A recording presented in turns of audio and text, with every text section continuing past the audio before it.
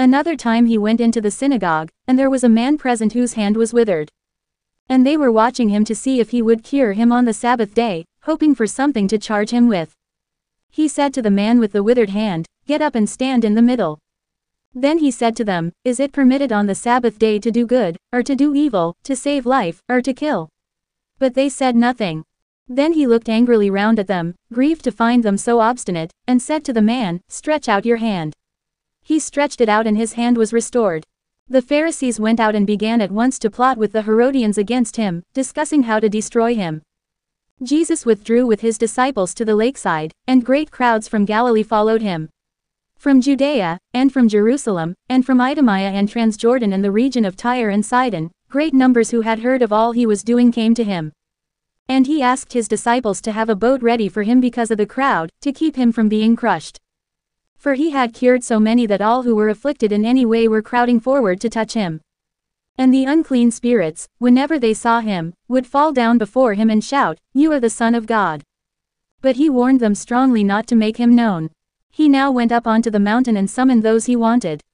So they came to him and he appointed 12. They were to be his companions and to be sent out to proclaim the message, with power to drive out devils. And so he appointed the 12, Simon to whom he gave the name Peter, James the son of Zebedee and John the brother of James, to whom he gave the name Boanerges, sons of thunder, Andrew, Philip, Bartholomew, Matthew, Thomas, James the son of Alphaeus, Thaddeus, Simon the Zealot and Judas Iscariot the man who was to betray him. He went home again, and once more such a crowd collected that they could not even have a meal. When his relations heard of this, they set out to take charge of him. They said, "He is out of his mind." The scribes who had come down from Jerusalem were saying, "Beelzebul is in him, and it is through the prince of devils that he drives devils out." So he called them to him and spoke to them in parables. How can Satan drive out Satan? If a kingdom is divided against itself, that kingdom cannot last. And if a household is divided against itself, that household can never last.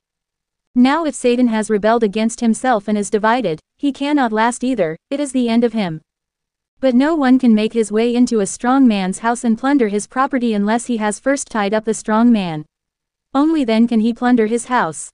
In truth I tell you, all human sins will be forgiven, and all the blasphemies ever uttered. But anyone who blasphemes against the Holy Spirit will never be forgiven, but is guilty of an eternal sin. This was because they were saying, "There is an unclean spirit in him." Now his mother and his brothers arrived and, standing outside, sent in a message asking for him.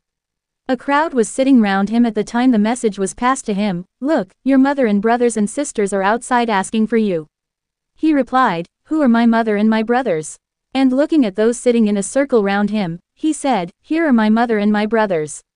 Anyone who does the will of God, that person is my brother and sister and mother."